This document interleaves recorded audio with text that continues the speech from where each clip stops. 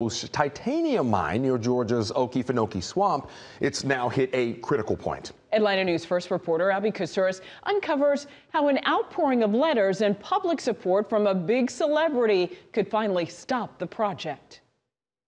The Environmental Protection Division in Georgia could still make changes to the permit drafts. They shared those drafts with us months ago, and because of public outrage, they extended the public comments section until Tuesday. So far, they've heard from 74,000 people. You'll never see a sky like you see the sky in the Okefenokee. They call it like a cathedral, a floating cathedral, where, you know, the reflection, where it's just very reflective, very peaceful. Some of those comments came from Austin Russell's high school environmental science class. His Okefenokee lesson included a field trip to show his students about the wildlife, waterways, and wonder of the more than 400,000 acres. To see light bulb moment, grasp onto something that they're interested about, or a care or a cause. The unique habitat protects endangered species, and now the students want to protect it. They've been to the state capitol urging lawmakers to pass a bill banning mining in the swamp.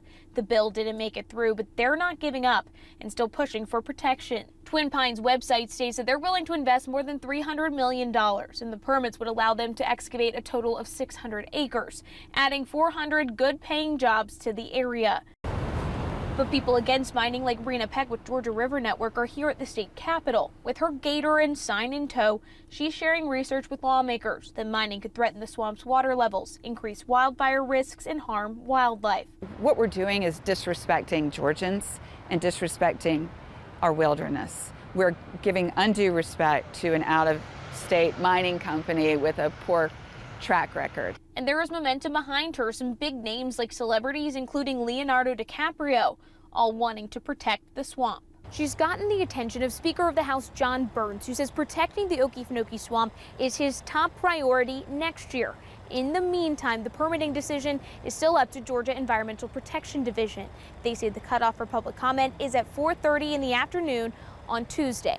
In Atlanta, I'm Abby Kasouris.